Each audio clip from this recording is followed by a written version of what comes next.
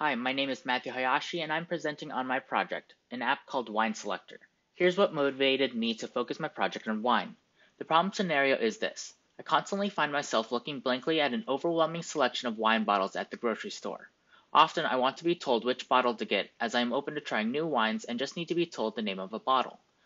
My solution to this problem is an app that randomly selects wine attributes, such as a region or varietal, and then suggests a bottle to try. My approach blended elements of both Scrum and Kanban. Here are some of the main tools I used. I utilized the Kanban board to track my progress and to get a sense of what features I was working on and when they would be rolled out. I was also able to identify features that slowed progress and created bottlenecks. I used the burndown chart to track overall completion. I was able to thus calculate my work velocity. I noticed my velocity slowing in later sprints when I faced more challenging features I was trying to implement. I also used user stories to identify the features I would try to implement in my app. The stories allowed the flexibility for my test group, who are my family and friends, to suggest new components they wanted to see in the app and what features would add more value to them. I was able to complete about 5 sprints. Sprint 1 and 2, I focused on getting into rhythm and focusing on working out any inaccuracies in my estimates. I wanted to produce a minimum viable app that I could present to my test group to get initial feedback early. Sprint 3 is when I implemented features typically seen in an app that my user groups said would add a lot of value as app users. Sprint 4 and 5, I faced challenging feature implementation. I reassessed the prioritization of user stories and reestimated how long they would take. As the features became more difficult, I found my progress slowing in terms of how quickly I was rolling out new features. Rather, I set up the app well to roll these features out later.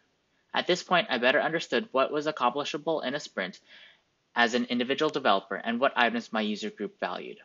Now I'll give a brief demo of my app. From my home screen, you can see my app Wine Selector. Once you open it, you're easily led through the different pages of the app. Let's begin. The first wine characteristic that will be randomly selected for us is the wine region. You are presented a wine region. A similar process occurs for the wine varietal. Lastly, once you are randomly presented a region and varietal, the app will recap your selections and suggest a bottle of wine, seen at the bottom of the page. I implemented the Start Over button on this page, which can also be seen throughout the app, allowing the user to restart at any point. This feature was suggested by my user group as something that provided a lot of value to them. Similarly, on the left, you can see a navigation menu that my users said would make the app feel more like an app. Let me click through the pages. First, the About Us, next the How to Use, Resources, and Contact Information. And that is my app. Finally, let me touch on the principles that I focused on that I believe I will be able to translate to projects in the future.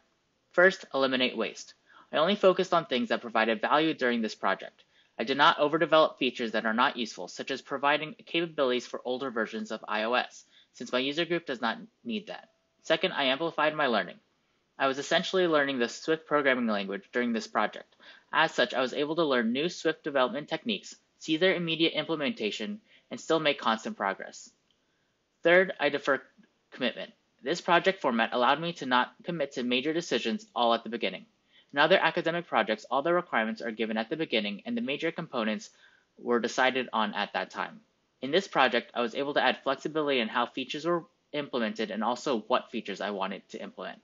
Lastly, for continual improvement, this project allowed me to make small but constant improvements. Still, I am allowed the opportunity to make more updates and continue my progress on the project. Thanks for listening.